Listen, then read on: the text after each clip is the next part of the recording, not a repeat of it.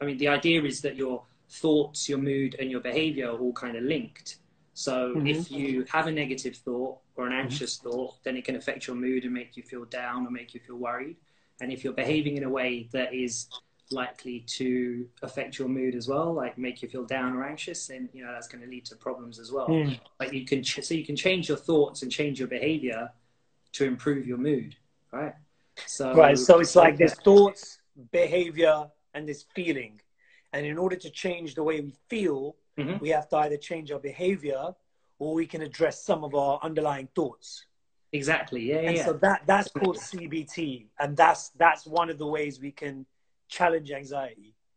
Yeah, so that's the theory behind CBT. So CBT is cognitive behavioral therapy, and that's the kind of principle behind it, that your thoughts, your mood, and your behavior are linked, right?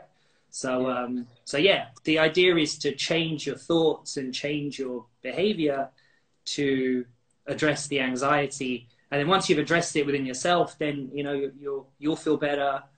You won't necessarily pass it on to people. So it's good to kind of like really to not let it get out of control, right? Because if the anxiety gets out of control, it can create panic attacks. You can pass anxiety on to other people like a virus. So let me do you want to kind of try some of that CBT stuff with me when you talk about anxiety? Because you've helped me in the past, right?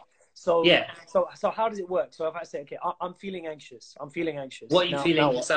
So if it was the thoughts that we're looking at, so I'd kind of ask you, what is the anxious thought that you're having? So the anxious thought is that, I don't know, will things ever go back to normal?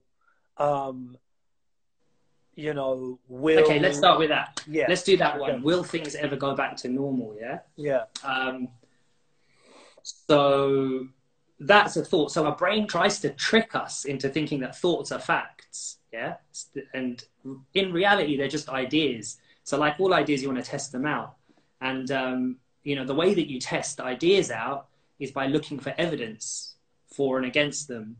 So with that, will the world ever go back to normal? So I guess your worry is that the world won't go back to normal. Yeah. Yeah, that's the worry. So what is the evidence that the world won't go back to normal? I guess the evidence is that in a way, it can't go back to fully normal, right? It's going to be quite a strange new world, a world of lockdowns, a world of maybe more surveillance, a world where we might live more isolated lives. I feel like there's a lot of evidence to suggest it won't go back to fully normal, I guess so. You're concerned about it not going back to a state of affairs that's positive and something that you can live with, right? Yeah. But I would ask you to so think about it. Let's think about the other side of it. Is there any evidence that things will go back to normal after something like this? Yeah. Yeah, there is evidence. There is. There was the Spanish flu pandemic. Exactly. There was, bubonic plague. There's all kinds of stuff. So humans go through these things, and they do come out the other side. And although it might be a different world afterwards, it's still normal in the sense that it's people living their lives, people living, people loving, people pursuing their dreams the best they can. You know what I mean? Exactly. So, So that's exactly how you weigh up your anxious thoughts. The other stuff that springs to mind for me is that, we've had world wars in the past, right? And, you can imagine the disruption that went on globally with that and all the tragic loss of life.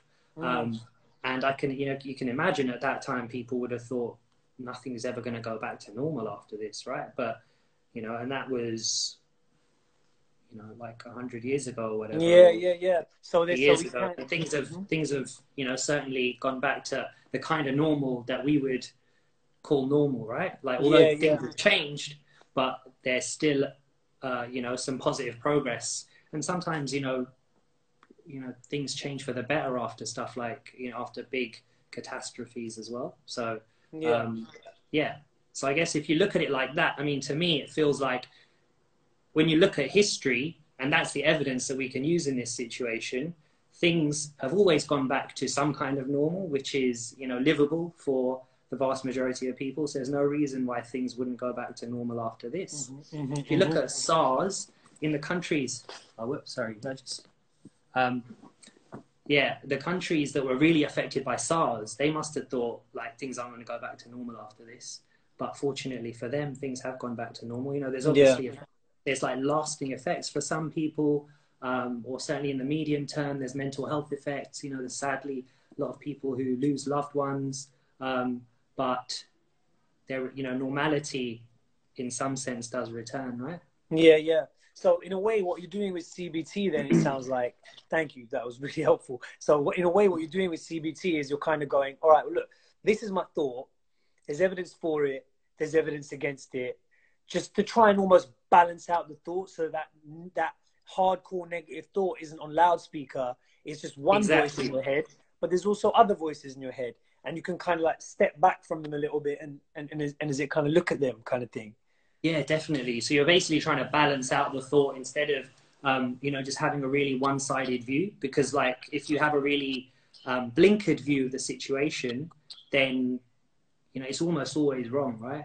Like, yeah. You know, there's always nuance to everything. There's always two sides to everything. But we can get really caught up in one specific way of thinking. And then if you let that spiral out of control and you get convinced that that's fact, then, then you know, then that can cause problems because you start believing things that aren't true, which also are unhelpful for you. So if you balance thoughts out like that, it can be really helpful, you know, and I use it with my patients, like, you know, I use it on myself. You know, we've done it before, like, you know, my friends, you know, I just think this kind of evidence-based approach to thinking is just super helpful.